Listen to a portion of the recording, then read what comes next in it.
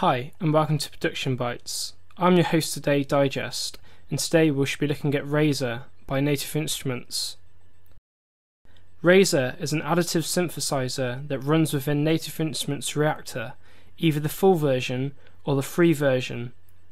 You are able to download the free version from their website, which I'll link below. In brief, additive synthesis is where the sound is constructed from the ground up from partials, instead of starting with a complex waveform like in subtractive synthesis. Each partial is firing in parallel, however changing in different frequencies and amplitudes over time, allowing for a clear and precise sound which can be modulated in many different ways. The sound engine in RAZOR is made up of 320 partials, which means each time you play a note, 320 sine waves are playing, each with different frequencies and amplitudes to make up the overall sound. What is interesting about RAZOR is the fact that the built-in filters and effects, such as stereo imaging and reverb, are not effects added on to the end of the signal chain. They are in fact made by manipulating the individual partials that make up the sound. This makes RAZOR different to the other synthesizers out there.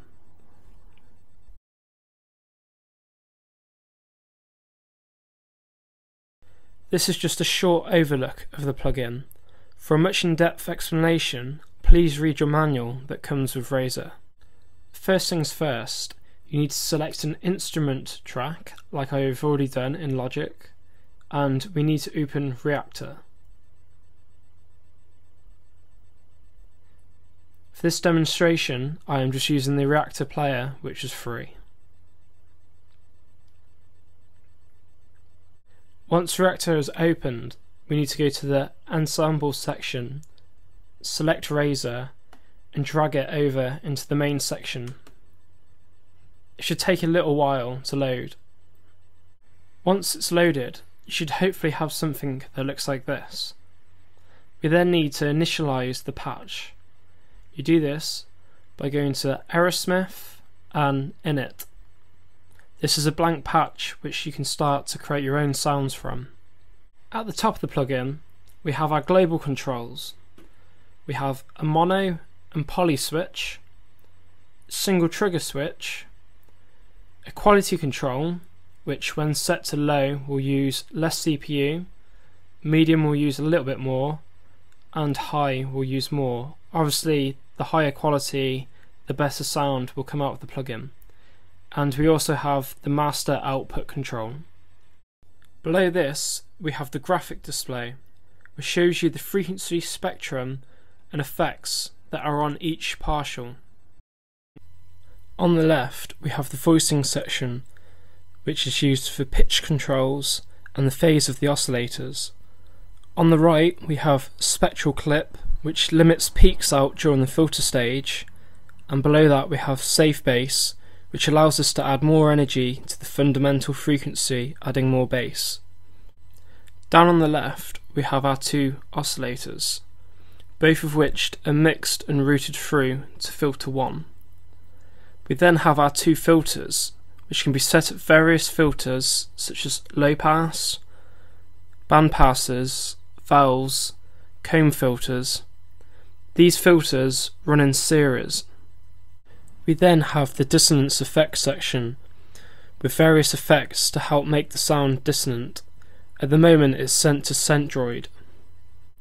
We then have our stereo effects, which include panning effects, reverbs, and chorus. On the far right we have the dynamic effects section, allowing us to change the dynamics of the output signal or distort the signal. At the bottom of the plugin, we have our modulation section, which includes 3 envelopes with echo controls, the overall echo control, 2 LFOs, and a sidechain control.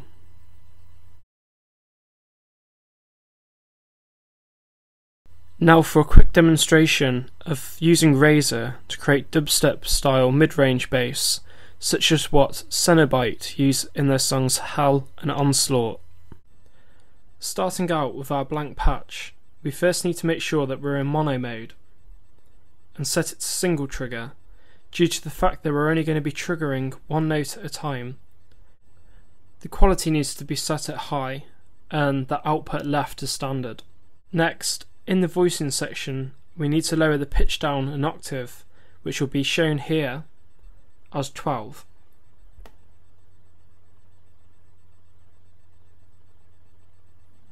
Also, turn down the glide and turn auto off. Once the patch is made, you can always go on to turn the glide on and mess around gliding between two notes. Now to set the oscillators for this patch, we're just going to be using oscillator 1 and set it to formant. Formant needs to be set just below 9 o'clock and select at 9 o'clock. And the amp left on full, ratio left on 1, and just turn the colour up a tad. You should now have something that sounds like this. Now for the filter section. Filter 1 needs to be set to a low pass filter and turned on. The cutoff should then be put to the far left. Boost should be set to just over 3 o'clock. Width should be set just below 9 o'clock. And slope should be set to full. Now for filter 2, which should be a cone peak filter, and you need to turn this on. The cutoff needs to be set to around 11 o'clock. We then need to go to the modulator section underneath and select LFO1. This needs to be dragged down slightly. Boost then needs to be set just past 2 o'clock. And the phase needs to be set at 12 o'clock. Again, we're going to go to the modulator section and choose LFO1, and we're going to pull this slightly to the right to around 3 o'clock. Stretch needs to be brought down to around 11 o'clock, and tuned needs to be left on. You should now have something that hopefully sounds like this. We don't need any dissonant effects, so you can leave this section off.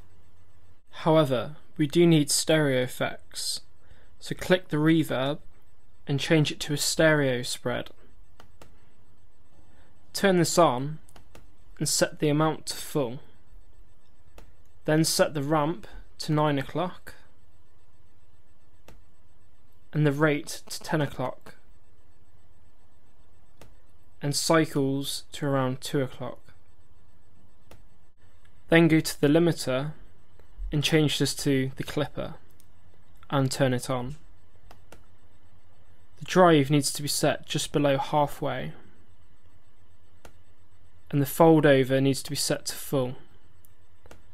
It should now sound something like this. Next, turn on spectral clip. Set the clip to around 11 o'clock. The pitch cutoff is just about on, and the slope on full. It now sounds like this. Then go to safe bass and turn this on. The amount should be set to around 10 o'clock and the bass level should be set to 2 o'clock. Finally, the slope should be set to around 11 o'clock and you should now have something that sounds like this. Now for the modulation section. The amp envelope should be set as so: attack at 10 o'clock, decay at 12 o'clock, sustain on full, and release at 11 o'clock. Echo can be left the way it is. Now for the LFO1, change it from hertz to beats and select the shape to the upward slope and set the speed to 12 o'clock.